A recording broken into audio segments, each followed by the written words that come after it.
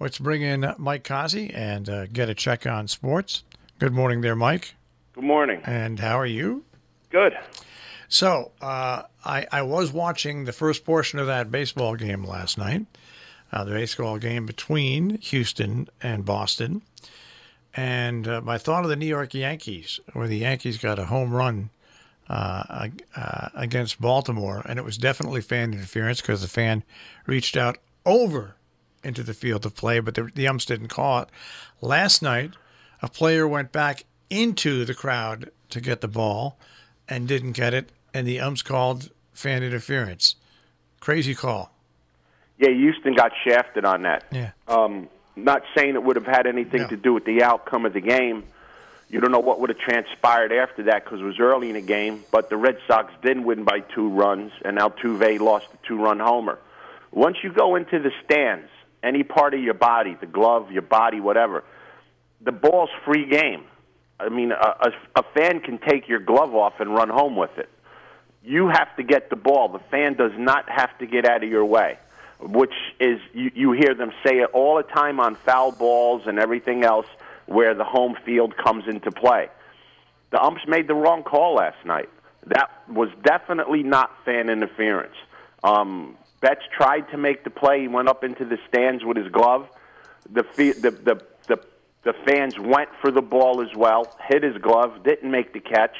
That's not an out. He missed that. The umpire missed it, and maybe could have caused the Astros being down 3-1 today.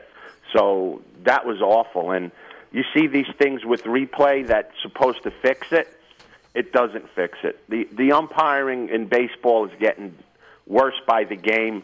I've seen a couple calls last night behind the plate where they said that a player fouled the ball off when he missed it by 6 inches. And you can't have this kind of incompetency in the playoffs. It's terrible. It's just absolutely terrible. It's going to get to the point where a baseball game is going to last 6 hours because everything's going to be reviewed. And as far as reviews go, there's too many of them. If a manager wants to review something, he should only be limited to 2 of them. And if you're wrong, there should be a penalty against you, like you're automatically given an out, because there's too many of these frivolous reviews where a manager says, well, I got nothing to lose, I might as well do it. Well, you should have something to lose. You shouldn't do it because you have people in the dugout in the clubhouse looking at these reviews, and they're radioed right back to you whether you should do it or not. You shouldn't make frivolous ones. But this call last night against Altuve in the first inning, which would have tied the game at 2-2, was probably the worst call, if not the worst call I ever seen wrong in a baseball game. All right, so now the Red Sox really are set up for them to lose this, it would have to be it would be a Don't say it. But it's not going to happen. But it would have to be that. If anybody could come back 3-1 against the Red Sox, it's Houston, because they have the lineup to do it. But right now their lineup's not producing. Sale's not pitching tonight. He's not 100%. You don't know if and when he can pitch again in this series. It's not like Houston hasn't scored runs. It's just that they've given up more than they've scored. Their pitching is not coming through. So tonight you're going to get Verlander. You have to figure he's going to come out with a heck of a game tonight.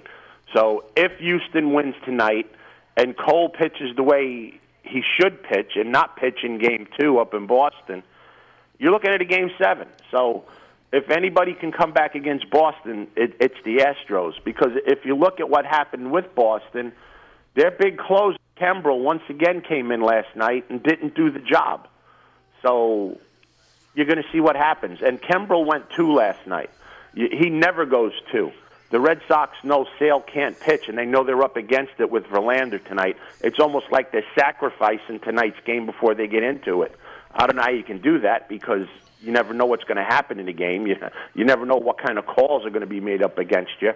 So, but I don't think that the Red Sox are home. All right. The other shocker is the Dodgers handling the Brewers. Well, the shocker is that Kershaw pitched a big game yesterday. He went deep into the game and he pitched real good. It was probably his best performance ever in a playoff game. I criticize him most of the time, but yesterday you got to give him credit. He pitched a really, really good game, and he's the reason why they're going back to Milwaukee up 3-2. Again, this series is not over because the Dodgers have not been outplaying Milwaukee. Milwaukee's just not been getting breaks.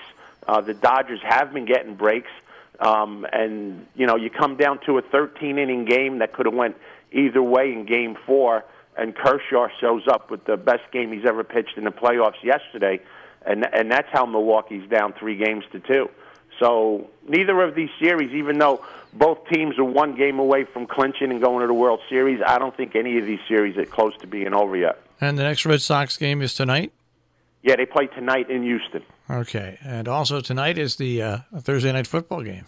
What a roach. Honest to God, look at this game. Denver at 2-4, going nowhere, versus Arizona at 1-5, going nowhere. You go first. Well, I have to take Denver just simply because they have one more win than Arizona. I'm taking Arizona because they stink. But I look at these games though across the board, Mike, coming up.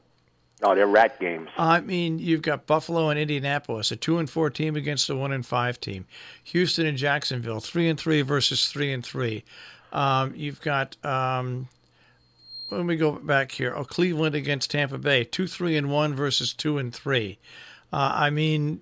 The premier game for the NFL East for the least division, Dallas 3-3, Washington 3-2. My God. Welcome to the NFL. My God.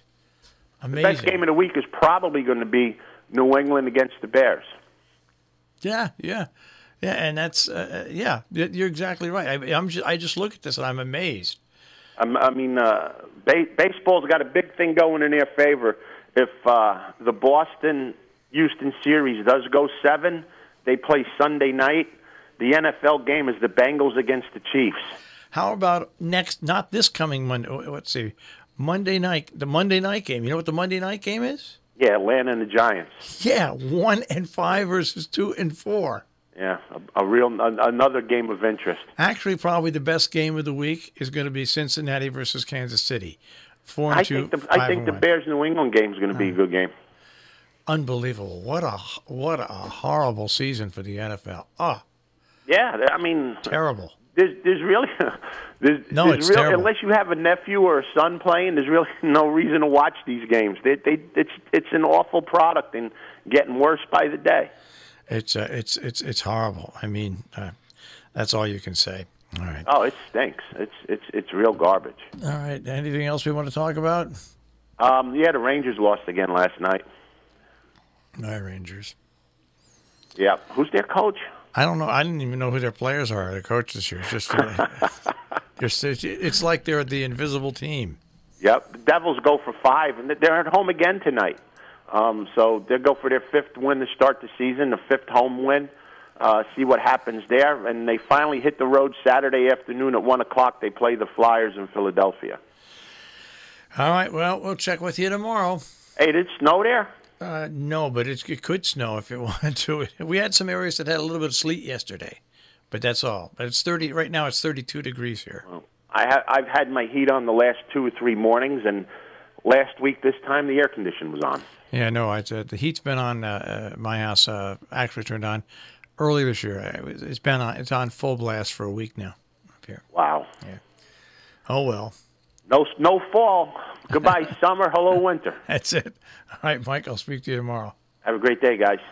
Mike Cozzi with the Check on Sports this morning here on Robert Hood Radio.